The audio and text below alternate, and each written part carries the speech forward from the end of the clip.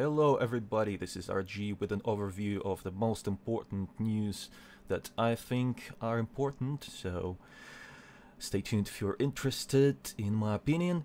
So the first thing is TheVOID. It was announced this week and it's basically virtual reality in the real world. So they're using a real world setting and virtual reality headset combined to create this awesome experience for anyone who wishes it. They are planning to build entertainment centers all over the world, in Asia, Europe and Americas as well, northern and south as well.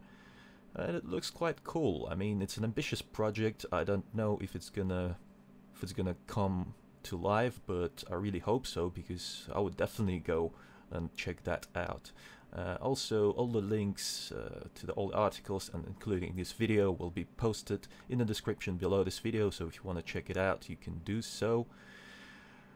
But enough of this, let's talk about other news. So recently I said some things about AMD graphics cards, and it looks like this year they're not going to be producing any good ones, with exception of R9 390, which is going to be released quite soon, and hopefully we will see some real improvements over the previous 290 models. But in 2016 is going to be a pretty promising year, because both NVIDIA and AMD are going to introduce their 16 and 14 nanometer fabrication processes and new architectures. So, for example, AMD are focusing on high performance with a better energy efficiency, which I was calling for a really long time now, because you know, AMD graphics cards are not very power efficient, and that's where the Maxwell architecture with NVIDIA are winning at the moment.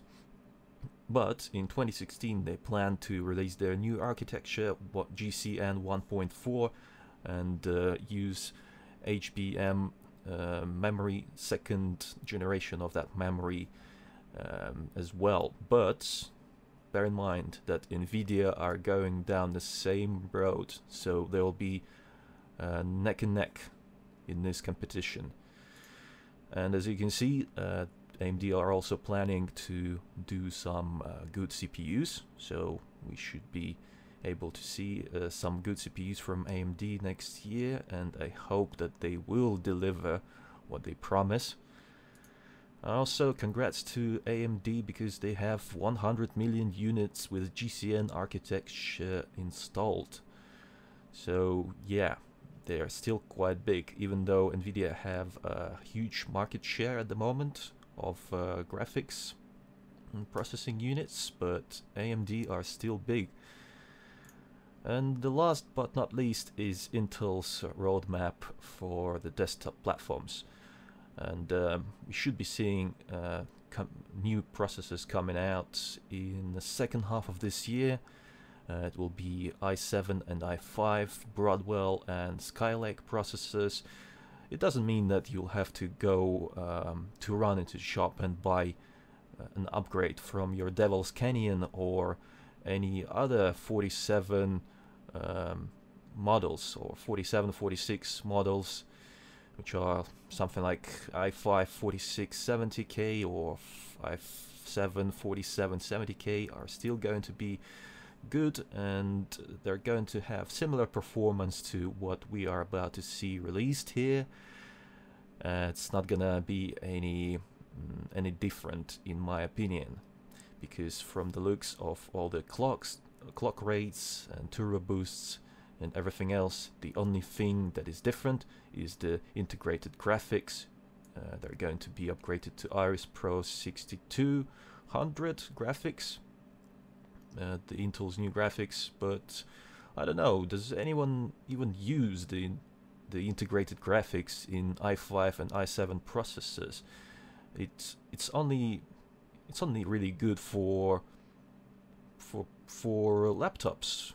If you want a laptop with a powerful CPU, but you don't want an additional graphics, you know, to pay for NVIDIA or AMD graphics, you can just go for that CPU, and it will be still able to handle a lot of tasks that you throw at it. Even playing like League of Legends is still fine. I'm not saying that you'll be able to play any AAA titles, latest AAA titles, but any older games are fine.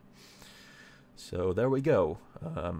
In 2016 though, we should be able to see some higher clock rates on the same Skylake and Broadwell CPUs, so really stay tuned for that and see if anything interesting will be released then.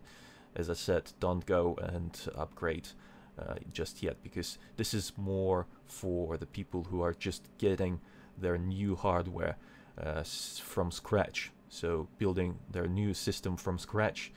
This is just a refresh of their current Devil's Canyon lineup. So there we go. Let me know in the comments below, what do you think of all this? Are you going to look forward to this Void?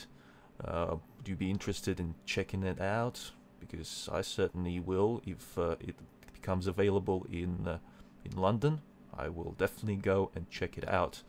But we shouldn't be expecting it to be done anytime soon, because even virtual reality headsets are not perfected yet, and there are no